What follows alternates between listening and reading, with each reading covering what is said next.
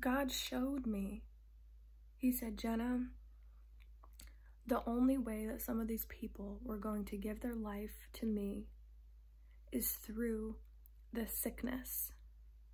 And I just saw this vision of these horrible, you know, this like horrible, like mass of people that got diagnosed, and I felt like all this pain for them. And it was like, Lord, like, this is heavy stuff. And he was like, remember when you went through your health battle the past couple years? And I was like, yeah, because I've been through so much health issues, guys, that by the grace of God, he's like healed me through and let me be in remission from, and like just so much that he's done.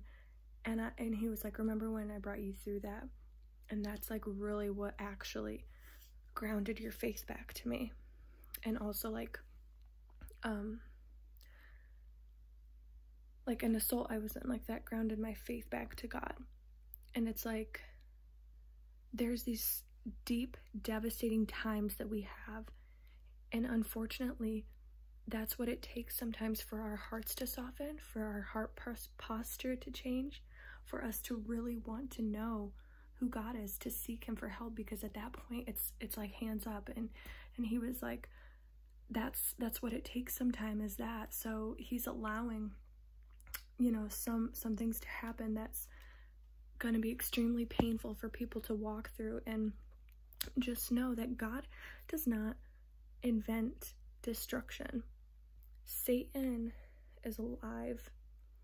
The devil is real. But sometimes we get so fixated on, oh, it's the devil. The devil is this. The devil is the government. The devil is this. They're trying to take our powers away. The devil is this. All Satan has to do is give you those ideas and let you destroy your own flock. That's what it is. And God was like, Satan is around you, but it's so easy for you guys to destroy each other. It's so easy for you guys to create destruction on your own. Like, the devil doesn't even have to try as hard as sometimes we think he has to try. And that's sad. And that's why, like, and I mean, everyone's entitled to their own opinion. I think the earth is round. Like, some Christians think the earth is flat. Just like crazy concepts, whatever. You think what you think. But you get so consumed in, oh, this, that, the devil, this, that, they're trying to take our powers away, this, that. You're actually causing it yourself. And all the devil had to do was give you that idea, and you fueled the rest. And now you're looking for signs everywhere. You got to check your heart posture. You got to know that if God is for you, no one can be against you. You got to know that if God still wants you on this earth, then he will create a path for that to happen. Your purpose isn't complete yet, but we never know we never know. But God wants you to not create those things too. The devil is a liar. But there's so many Christians that are so hypocrites. They're just hypocrites, and they're not nice people. There's that one, what's that one guy that Sean Floyd, I think Sean Floyd, is that his name? Like, he's a whole different discussion. I'm embarrassed sometimes to call myself a Christian because of these people that are like word vomiting different, even like, oh, it's like Trump supporters. It's over. I'm sorry. You're gonna, and it's, some of you are like, the world will persecute us. No, it's because you don't act like Jesus. It's because you're violent.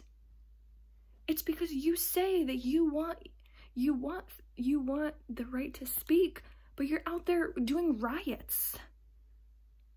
No one's taking away your freedoms right away. The only people that are taking away your freedoms is your actions that are getting there. And you're putting a bad name on Christians. It's like, I'm embarrassed.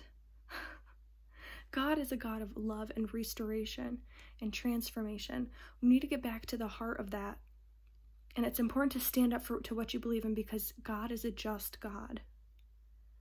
But sometimes we need to stop creating these images in our head, because Satan, which I believe is real and true spiritual warfare, All he has to do is dangle the idea in front of us, and we run with it, and we create more problems. We need to be praying for our nation and know and believe that God can use Biden. God can use Biden. You're so distraught that Trump didn't win. Do you not know that God knew this before it was going to happen? Right there, you don't really trust God. And I believe a lot of Trump supporters don't even actually follow God. And that's why they like Trump, is because they have an authority problem and they don't want to submit to God. And they like say that they do, but they don't. That's why they're so obsessed with the freedom of speech and all these other things. And I know it's deeper than that, and I'm not saying everyone is, but if you feel offended by this, maybe you're part of the problem. I'm just saying. I mean that with compassion. Like, I have friends and family members that I need to be saved. And they're not going to be saved if they look at me and I'm acting like this crazy person, which I'm not a Trump supporter. I'm just saying that right now. I think he's psychotic. I don't care if he's anti-abortion. There's other ways to do that. Like, he's a whole different conversation. Like, let's just keep it real. Let's keep it real. Anyways, this is gonna get heated up, but go watch the Michale Browns video. He has a lot of good points, and I will see you guys in my next video.